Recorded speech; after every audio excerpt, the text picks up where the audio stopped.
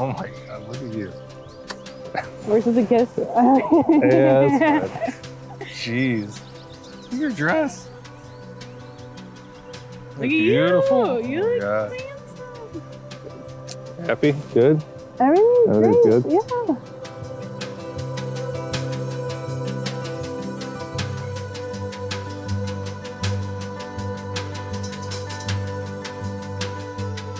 I always looked up to Jennifer because she was always so independent. She was always a go-getter. It surprised me when she told me that she had a cute guy named Nick in her high school math class.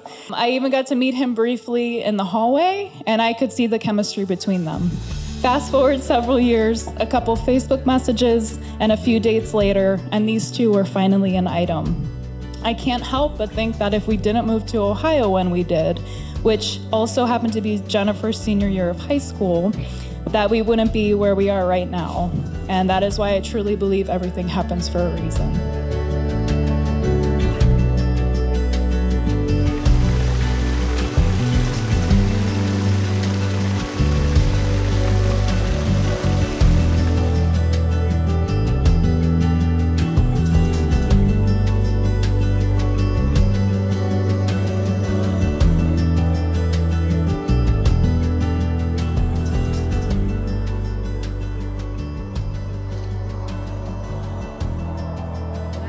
Oh, how are you? Good, how are you? Looking beautiful. Thank you. How do you feel? Nervous? Good.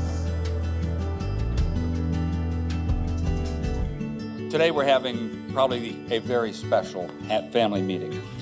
You know, everyone is here, and we welcome and thank so many of you for taking the time and making the effort to be part of this larger family.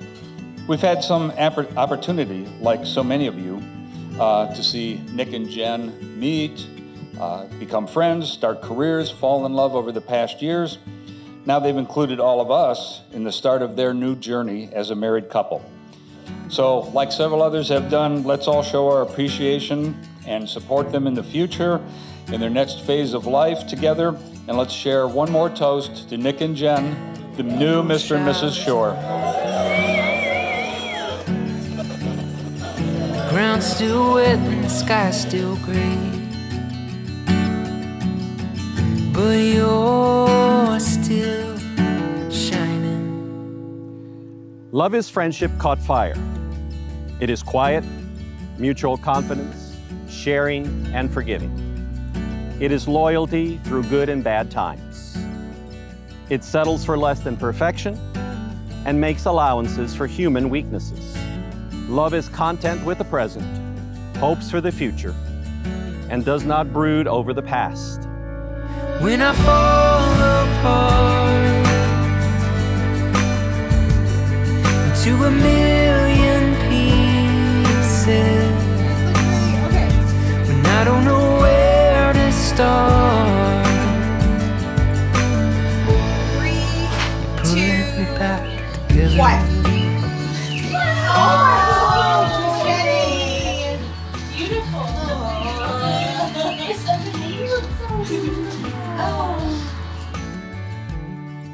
This leads me to this advice about fostering a harmonious marriage. Harmony is not possible in a vacuum. By its very definition, harmony requires more than one person. Harmony is not solitude, it is solidarity with our soulmate. Every relationship offers us opportunities to learn and grow. Harmony in a marriage couple involves welcoming every challenging situation as an opportunity to grow and expand our consciousness. Harmony in marriage, like harmony in music, is memorable and essential. By the power vested in me, I pronounce you husband and wife, and you may kiss. You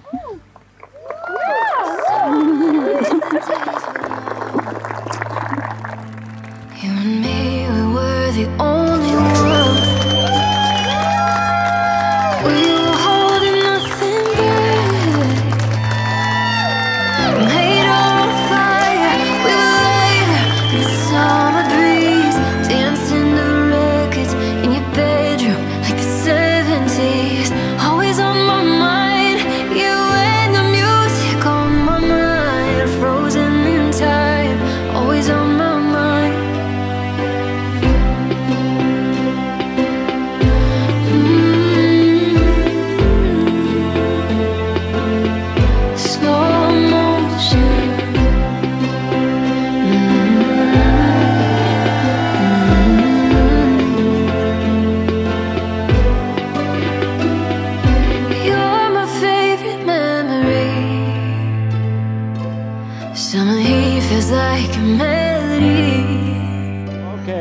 Scatter. Good one. There you go.